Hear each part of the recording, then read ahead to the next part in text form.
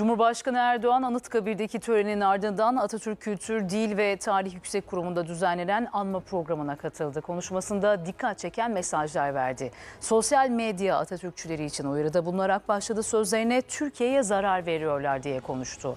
Terörle mücadele başlığında 40 yıllık terör oyununu bozacağız dedi. Operasyonların süreceği sinyalini de verdi. Erdoğan, Atatürk Kültür, Dil ve Tarih Yüksek Kurumu'nun yeni yerleşkesinin açılış kurdelesini de kesti.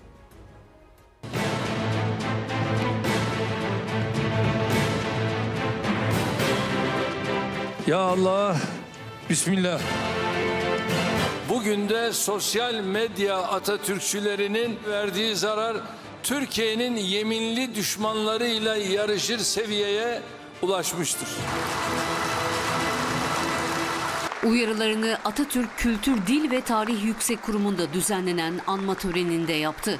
Cumhurbaşkanı Erdoğan sözlerine Atatürk düşmanlarına tepki göstererek başladı. Bu milletin birlik ve beraberliğini bozmaya yönelik her söz, her tutum, her eylem doğrudan Gazi Mustafa Kemal'in emanetine ihanettir. Ne Gazi'yi ne de Cumhuriyet'in kurumlarını, değerlerini bu istismarcılara, bu köksüz ideoloji bezirganlarına terk etmedik. Bundan böyle de terk etmeyeceğiz. Erdoğan Atatürkçülük üzerinden de mesajlar verdi. Atatürk'ü putlaştırmak isteyenler kadar Atatürk'ü tamamen yok sayanlar da Gazi'nin milletimizin gönlündeki yerini sarsamayacaktır. Atatürk posterinin arkasına saklanarak ülke ve millet düşmanlarının değirmenine su taşıyanların riyakarlıkları artık kimseyi kandırmaya yetmiyor.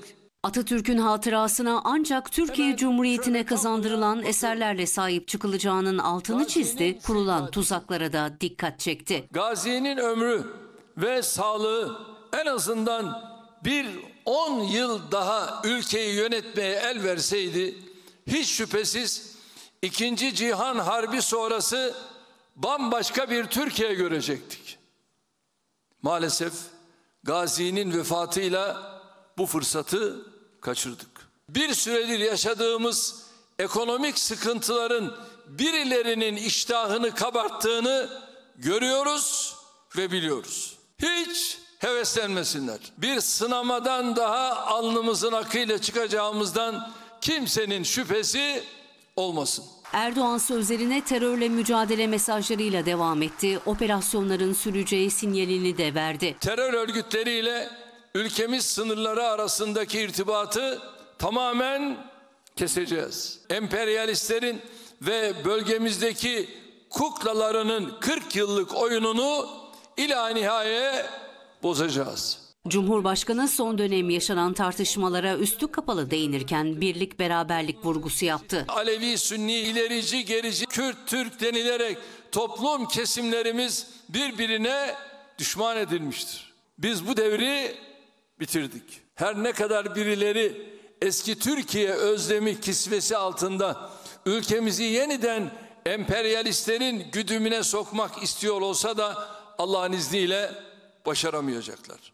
Açılış programı Atatürk'ün sevdiği şarkılarla başladı.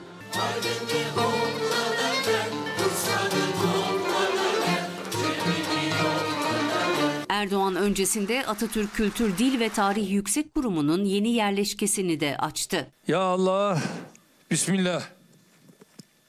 10 Kasım Atatürk'ü anma günü ve Atatürk Haftası kabine toplantısının adresini ve gününü de değiştirdi. Çankaya Köşkü 9 yıl aradan sonra bir ilke ev sahipliği yapıyor. Cumhurbaşkanı Erdoğan kabine üyeleriyle Çankaya Köşkü'nde bir araya geldi.